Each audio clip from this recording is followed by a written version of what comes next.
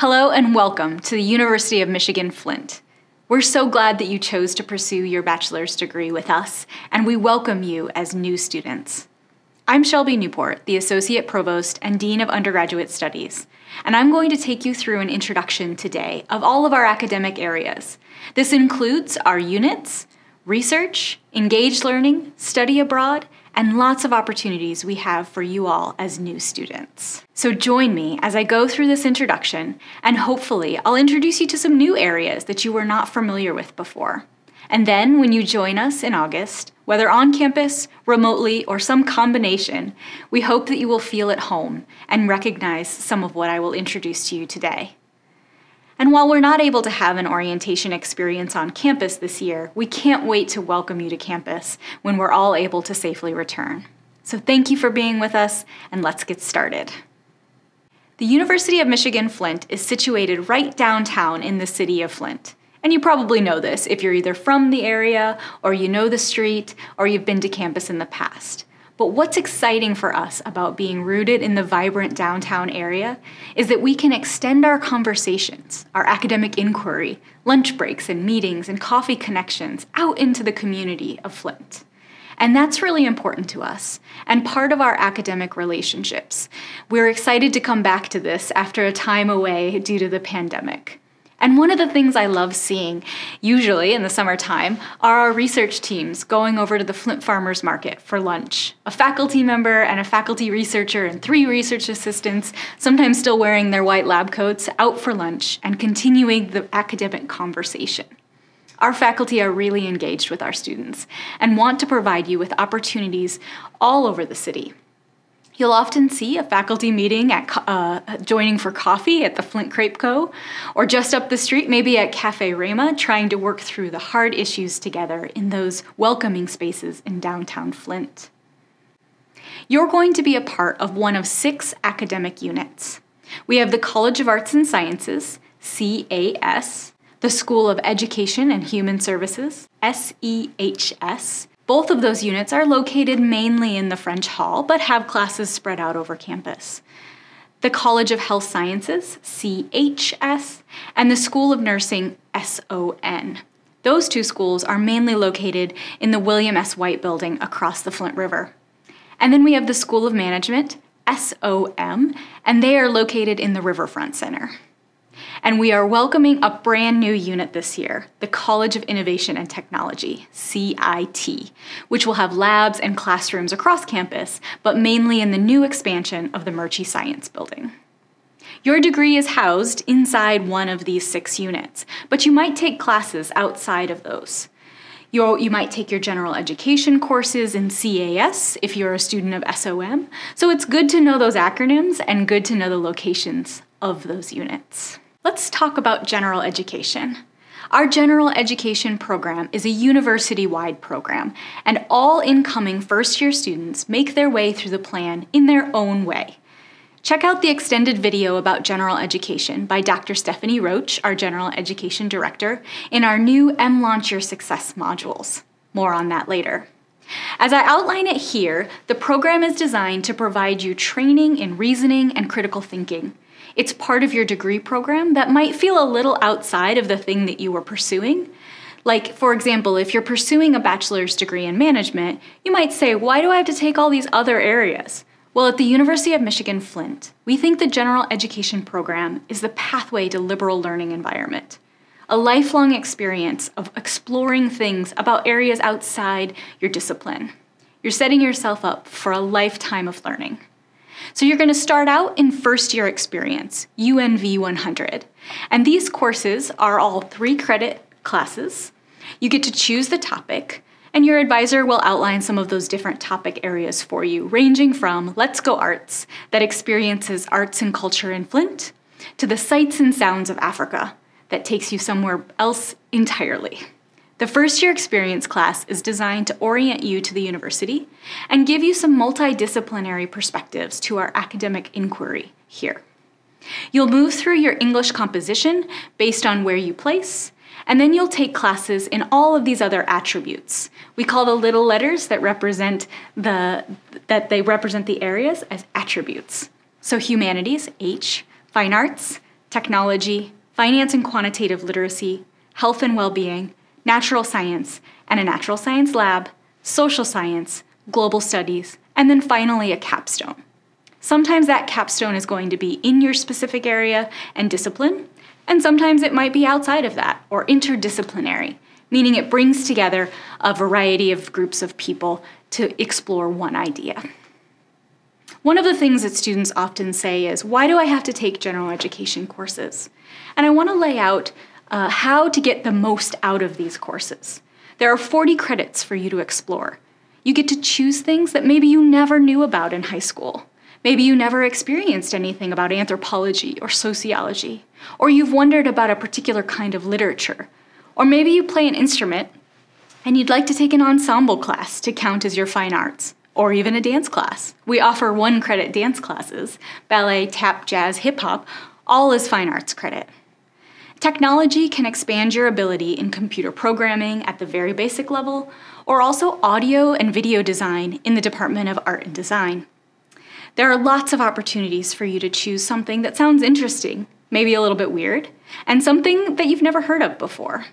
And that's how I encourage you to get the most out of your general education courses. But here's what some students say, and you can see it on the screen, that, so I'll let you read them for yourself. But I think that the general education selection of these quotes here, the idea is that the students often sign up for a class, maybe like Comm 241 or Physics 110, and not exactly know why they picked it. It works in their schedule, it counts as that attribute, so that's why I picked it. But take a look at what they say. The work changes the way you think about the world. And the way the work in UNV 100 changes the way you look at Flint, experience the city that you're living in, and working in as a student at the university. And another exciting opportunity that one student took to fulfill a global studies attribute was a faculty-led study abroad. And we're going to talk about that a little bit later. Let's look at engaged learning in each of the units. So the units I have discussed have really exciting things happening inside of them, and I just want to give you a little snapshot of each of those things as it relates here. You're going to hear us use those words, engaged learning, a lot. We think it's really important to have your learning connected to one another and to the Flint community. So in the College of Arts and Sciences, they have recently launched a program in green chemistry or sustainable chemistry, and this is a one-of-a-kind program. It's actually the only one in the country, and they offer webinars on it and have a really interesting lab with faculty who are doing cutting-edge and powerful research. Also within the College of Arts and Sciences have an exciting biology and wildlife biology program where students go out into the community, to the Flint River. And in this picture here, actually they're near the Flint River and doing research on the fish and wildlife in that area. How cool is it that you can study alongside your faculty member who might be doing research in the Flint River or on wild boars in northern Michigan, like the picture on the left? And then they use that for their coursework, and they use that for their own research moving forward. These are just 2 examples of how the sciences exemplify our spirit of the Flint creative innovation, where they empower students to explore and engage in their own way, and in a way that makes an impact on the world. In the mechanical engineering program, they have a club that built an off-road competitive vehicle, a Baja Racer, which they enter in competitions, and they built it right here on campus. There's a brand new mechanical engineering shop in the Murchie Science Building expansion, where the students will do the welding and all of the machining there. They are in for a real treat as they return to campus and get to spread out in the new Murchie Science Building expansion. In the College of Arts and Sciences, we also have a lot of collaborations across campus and across the city. Our history, archaeology, anthropology areas connect with the Genesee Historical Collections, which is actually located right in the Francis Wilson Thompson Library Building and run by Colleen Marquis. But as seen here, she holds all of the archives for the university and much of Genesee County, right here on campus. And so our history faculty and archaeology faculty will have their students use that facility, as well as other places around town. For example, the cemetery restoration with Dr. Thomas Henthorne, or with Dr. Bev Smith, archaeology faculty member, in her project of the Stone Street excavation. In the College of Health Sciences, the School of Nursing, they have an amazing engaged and hands-on learning in their nursing simulation lab. This place is state-of-the-art and very cool to see. I've had the opportunity to witness it. And in this space, we have classes where we have nurses and physical therapists and respiratory therapists and nurse practitioners all working alongside their faculty in a simulation. You can see the simulation dummies on both of the gurneys here, and they're learning their craft and their work hands-on in this place. And that's located over in the White Building. In the School of Management, we have a Student Entrepreneur Society Club, which won Global Chapter of the Year in 2019 and continued to engage during the pandemic. And the School of Management also launched a brand new Model UN Club and competed remotely under the guidance of Dr. Greg Lawrence. In the School of Education and Human Services, our Education Department and Social Work Department often bring professional, national, and international guests to campus, or they go out into the elementary schools of Flint, hosting our students in their classrooms. These students and faculty exemplify the welcome and nurturing spirit of the Flint community, and they find ways to serve others while advancing the research in education and social work.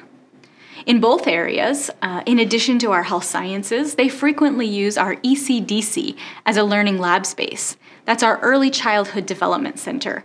It's a daycare on campus in the White Building, and that's the picture on the top right corner where the student researchers are practicing what they learn with and on the students who are in the daycare center. I also want to introduce you to the Common Read. The Common Read project was started by faculty over 10 years ago. And they use this program to encourage first-year students and all continuing students to read one common book. We have an amazing committee of faculty and staff who read a bunch of different books each year and think about how the topic or the book could help connect to classes and connect to learning across the curriculum. So this year's Common Read is called The Home Place, Memoirs of a Colored Man's Love Affair with Nature by J. Drew Lanham. Actually, the author will join us for a virtual reading and lecture in November, and then hopefully join us on campus in April 2022 for a guided nature walk at the nearby Formar Nature Preserve. Free copies are available in the campus bookstore located in the University Pavilion, and can also be added for free when you order your textbooks online through the campus bookstore. If you have any questions about acquiring the book, contact the bookstore. We also have amazing ensembles and experiences for all students in music, theater, and dance. You may be someone who played in the orchestra or in the band in high school and want to continue that work, either as a music major or just as an ensemble member. Both are open to you. Most do have auditions, and you can ask your advisor about how to audition for these ensembles. Many of them are also open for class credit, and so as a chorale member, a vocalist, you're receiving credits for participating in that program. Our theater productions are also open auditions and open to all students. Maybe you've never auditioned before and want to try that out. I encourage you to do that. And the same with our spring dance concert. Our dance ensembles are also linked to classes, like the music ensembles, so you audition to be in the ensemble and take that class. We also have study abroad opportunities. And now that we're in a little bit difficult time for international travel, we're proceeding cautiously, but we're excited to get back to planning for the near future. Hopefully we'll begin these courses again in May of 2022, and we'll have some international courses for you to choose from. These can also count as your global studies attribute in the general education program, and are often interdisciplinary travel courses that are open to all students. The photo on the right is at a production of The Lion King in Tokyo, with a course that I led called The Business of the Arts in Japan. I co-taught this course, so I got to take 21 students to Tokyo for 11 days, along with my faculty member and colleague, Greg Lawrence from the School of Management. We also have service learning trips that are going to places like Kenya, Honduras, Cambodia, and the Dominican Republic on a regular basis. Again, to learn in an engaged and hands-on way in these locations that need the service and outreach of Flint. I can't think of a better example of how our Flint structure allows students to impact the world in a really bold way. Within our community right here in Flint, we have folks from the physical therapy department going out and doing community-based labs and workshops with children and adults alike. Biology professor Rebecca Toniento is a part of a project she calls the Porch Project.